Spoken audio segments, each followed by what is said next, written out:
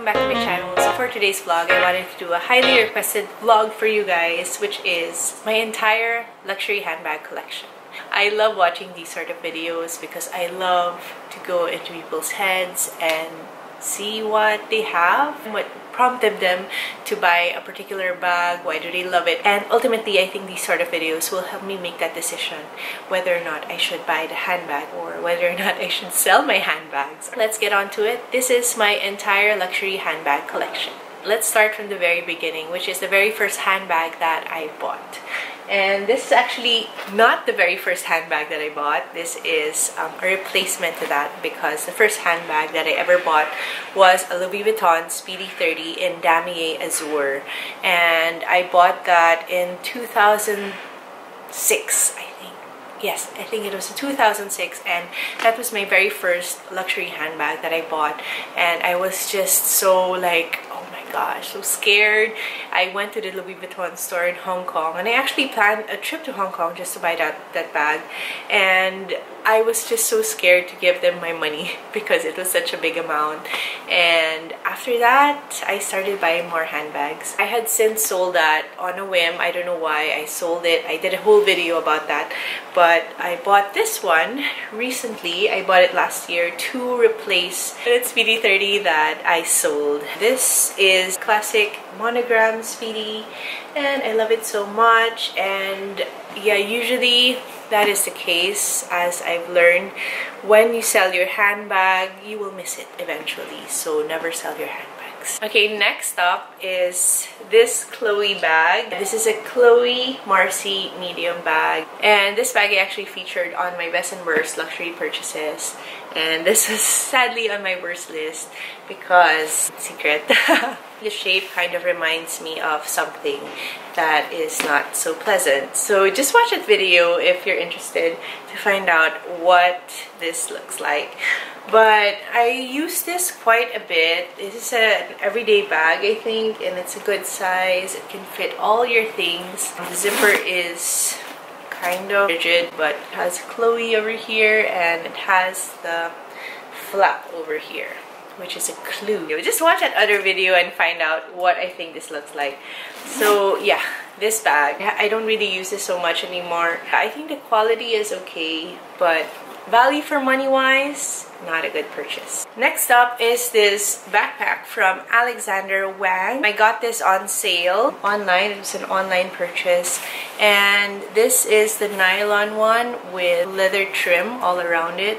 So all around it has like nice leather trim and zippers everywhere, and it is a backpack, but you can also, it can be like a one strap kind of over the shoulder bag, or you can turn it into a backpack. And it also comes with a strap that makes it like a shoulder bag, which I've never worn because this really looks like a backpack to me. It's very sturdy and it's very squishy and soft, and I love the leather. The material of the leather is really beautiful. And yeah, I'm kind of regretting not getting this in all leather, but the nylon is just as durable, I think, and it can expand like this. Like, you can open the zipper all the way through to the back, and then it will expand the bag and make it bigger. So this is a mini, but it's far from being a mini because it is quite a roomy bag. I use it for like more casual outfits, and this has worked well for me, though I don't really get to use it as much as I should. And I really should use it. It's really so cute, and you can put a lot of things in here. Inside there's a smaller zipped compartment, and there's smaller compartments over here and a zip part over here. So yeah, there's a lot of different compartments.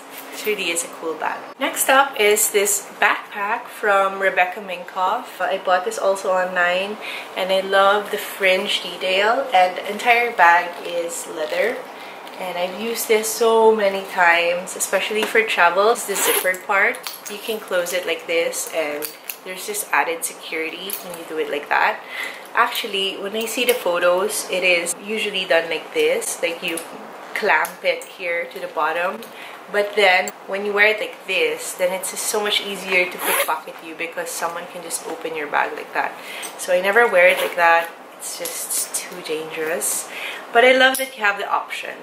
And I usually wear mine like this, and I think it looks cooler. It has like 2 smaller zip compartments here, a lot of fringe, which makes it very fun, and gold hardware, which has since tarnished quite a bit, but I don't mind. So when you open it, you zip it down like this, and when you look at it inside, there's like a small compartment here. It's actually too small to put anything, and just a big space inside, and that is where I keep my dust bag. And yeah, I'm able to fit quite a lot in here actually, which is really perfect for travel. I can fit my family's passports, my wallet, and all the other miscellaneous things inside, and it's very roomy and very comfortable. The next purchase that I made is this Cuyana carry-all bag made fully in leather.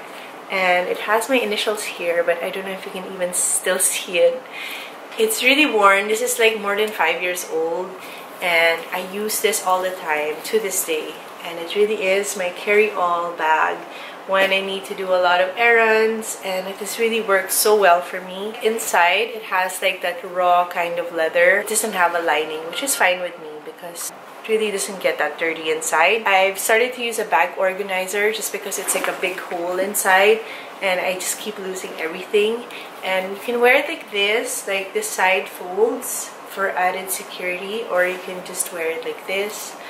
And yeah, it's very lightweight and very durable, and whenever I get like color transfer in it, I just like rub it with like a leather cleaner, and it just goes back to looking new again. And this has really served me so well for the past 5 years, and I absolutely love this. I love this bag, and I still continue to use it till this day. And I think Cuyana really makes such amazing bags, and they're made of real leather, and they're just so pretty. I love the color of this. This is actually a very neutral color that I can pair with anything in my closet, and it's just such a useful bag. Okay, so next up is my Givenchy Antigona in size mini. It's in the sugar leather, and I love this bag so much. I actually did a bag review on this, like how the wear and tear is after 5 years, and you can go ahead and watch that video if you're interested. And I just basically talk about how durable this bag is, how well it has served me over so many years, and how good it looks. Even till this day, I think the design is such a classic design. It has very little bells and whistles, and I think one of the details that gives it an edgy look is the zipper, which is quite large. And I really love this bag. It is really a comfortable bag, and it just looks so good after all these years. It has maintained its shape, although there are a lot of nicks and scratches. It doesn't look as pristine as it used to, but I made all of these nicks and marks and scratches, so I'm okay with it. And this bag will stay with me for the rest of my life, I think. It is really such a great bag to use, and it's such a classic. Next up is a bag that I truly love, and it is one of my favorites here in my collection. It is a Loewe puzzle bag in size medium in this beautiful cognac color. And I love how durable this is and how beautiful this is actually. The design is really very striking, and it's a classic. It really stands out from all my other bags, not only because of the color and how beautiful the leather is. It really is so striking and so simple, and I love everything about this bag. And it has been, I think, almost 2 years since I've had this bag, and it still looks brand new. It still looks very good, and I use it whenever I travel. I love that you can wear it in many ways. It is such a classic bag, and it's really worth the money, I think. I love that they have it in many colorways and many sizes. They even have it in mini, I think. And yeah, I love this bag so much, and it has served me well for the past 2 years. Next up is a belt bag, and it is by Clare V. It says there, Clare V. And this is actually gifted to me by Shop Stella, which is a local Instagram site where they sell a lot of great brands like this. And yeah, the strap is inside. This is the strap, and this is the back, and you can wear it like here, like that. These two straps in front, it just gives it like an edge and a nice pop of color. I love the orange and the black, and it sort of looks so good like this. I was able to fit a lot of stuff in the last video when I featured this. I fit my wallet, my phone, my weekly organizer. I think the size is really great. I mean, you can fit your phone inside, and it is such a great size for a belt bag, and it looks so stylish. It is snakeskin leather, and it has this beautiful leather. This is so soft, and the strap is very durable. I think it is great to wear around the waist, and it's very comfortable. Next up is a birthday present that I got myself last year, and it is the Louis Vuitton Pochette Metis in Empreinte leather in Noir.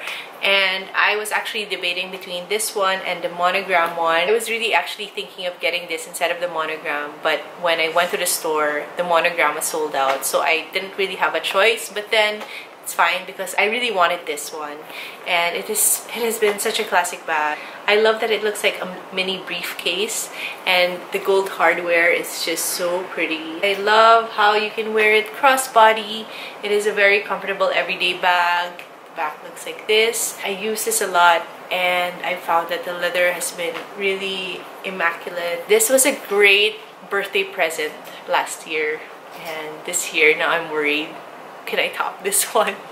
But I'm very happy with this, and it was really a good purchase. So next up is this bag from Longchamp, and this is called Amazon, and it is in this beautiful blush color, all leather, and it has silver hardware all around. It has the silver hardware here. It kind of looks like a wishbone, and it has the chain strap, which is super lightweight. You can make it crossbody like this, or you can make it double strap like this, and it has this leather strap to make it very comfortable to wear around your shoulder. So the last Longchamp that I owned was the nylon one with the leather flap on top that everyone used to own. That really served me well. I was able to use that so much all throughout college, and I used it until it really literally broke inside. Like the inside lining just started to crack, and then the nylon just started to bubble up, and it didn't look good anymore, and so I got rid of it.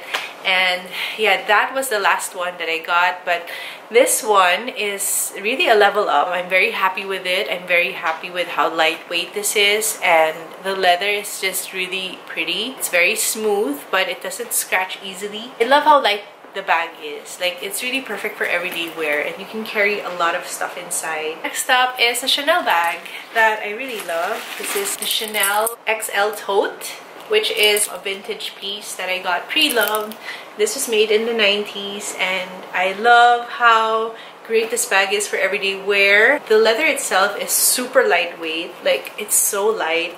But I guess since this was made in the 90s, it has lasted this long. So the back is just plain. The front has the CC logo. It has this beautiful classic Chanel chain straps, which kind of weigh quite a bit, but I really don't mind because it feels nice and rich and durable. I love this bag. This is like a great mom bag, I think, and you can just wear it every day, and it just kind of like dresses up your outfit because of these giant Chanel chain straps. I love the gold details, which looks very vintage, though it really is vintage. I think it is a great alternative to the more expensive Chanel totes that they have in the store. If you don't want to spend so much and get Chanel, I think the only way to go is vintage, and this is such a great vintage buy. I'm so happy with it, and I've gotten a lot of use out of it, and I don't need to baby it because it has been used,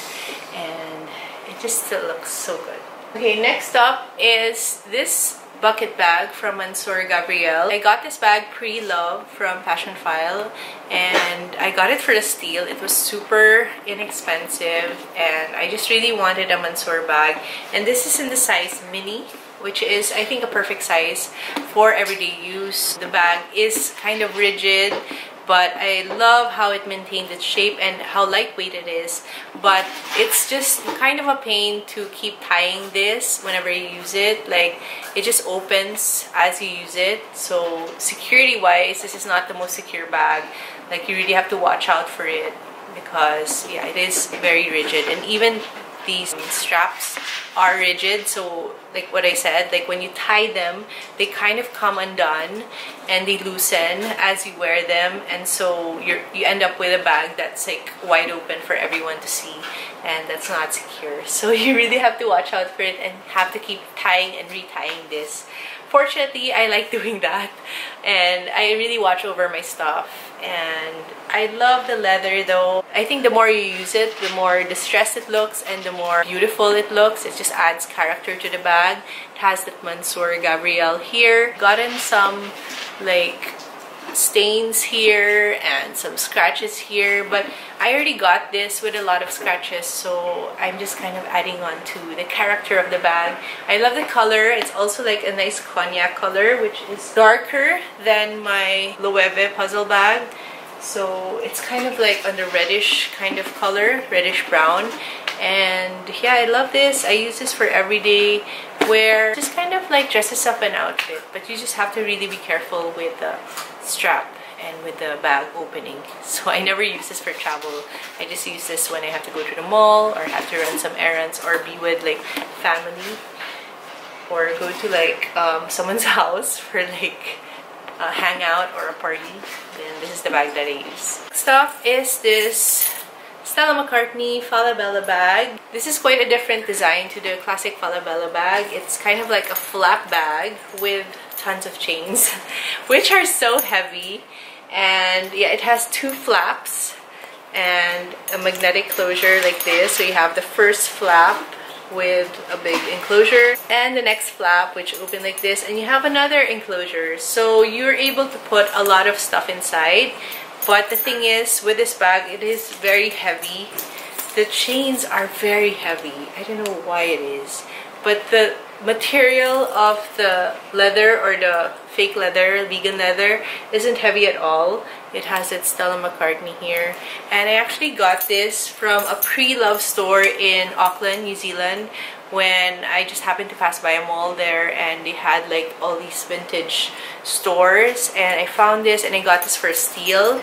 And yeah, I think it's a nice bag. It is just very heavy on its own, but it is very cute, and this is the first Stella McCartney bag. I love how pretty the vegan leather is. It has like this iridescent kind of look to it. Cute bag, but very heavy, very heavy. Next up is this mini bag from Dante Lente. It is a new designer. I knew about his designs in Net-a-Porter. Like his designs would always pop up in like the It bags, and yeah, I was always on the fence because I didn't know how it looked in person until I saw two of my friends carrying it, and I was like, oh, that bag is just so pretty and the leather is just so nice. This is smooth leather, but it does not scratch miraculously. It is, I don't know how it does it.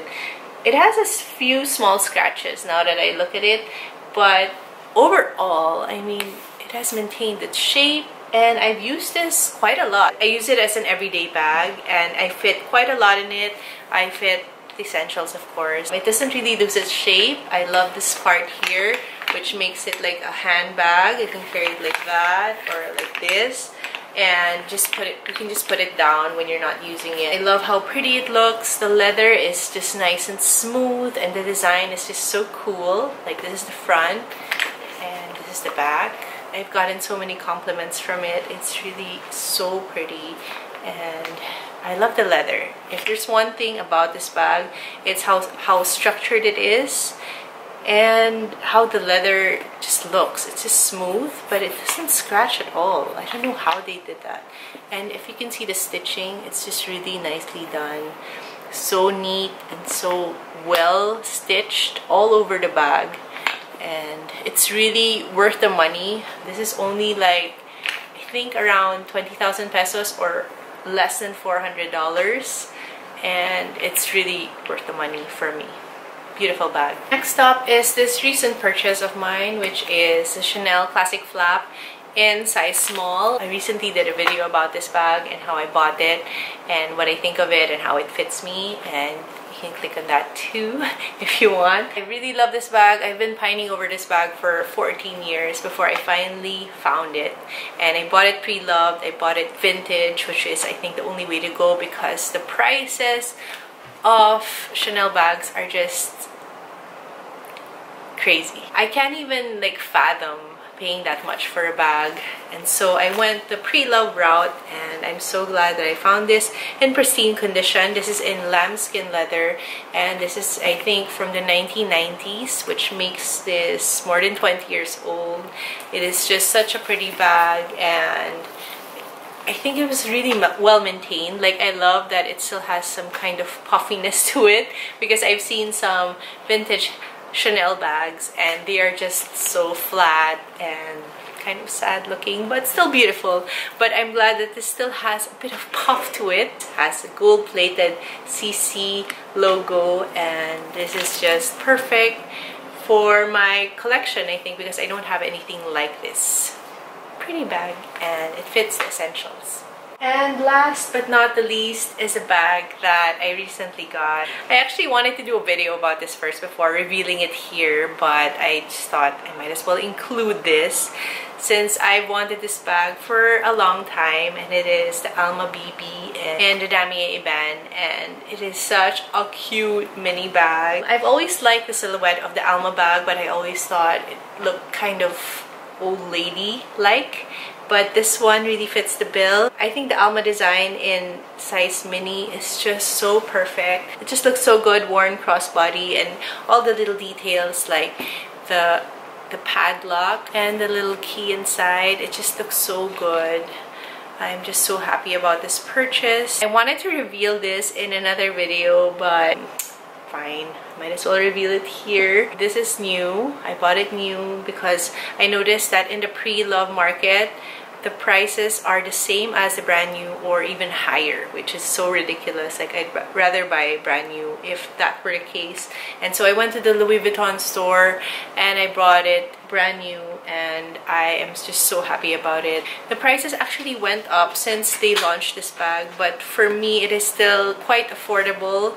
I know in the future it'll just be higher and higher, and so I decided to get it. I don't have this print in my collection, and so I decided to go for this one instead of the classic monogram. Plus, this is more carefree. The leather is treated leather, and so it won't change color, and yeah, I love this bag. Yeah, I feel like my collection is pretty much complete. I'm very happy with it, and I'm happy with all the bags that I own. They're different in their own way, and they serve a different purpose and a different function, and they have like different styles. And isn't this pretty? I'm gonna do another video about this, just sort of like showing you how it looks and how I wear it and stuff, because it really deserves its own video. And there you have it, guys. I hope you liked it. This was my entire luxury designer handbag collection from the time that I started collecting handbags, and I have sold some, especially the ones that I bought in the beginning that were on sale. I have sold those since. I'm gonna do another video about that, like sort of like my history into buying specific handbags. But yeah, this is the collection that I have now, and I'm very happy with my current collection. It really serves its own purpose. Like, each bag has its own function and style, and I think I was able to fill in the gaps very well. If you liked it, please give it a thumbs up and comment down below which one is your favorite. Consider subscribing, guys, and I will see you in my next video. Bye!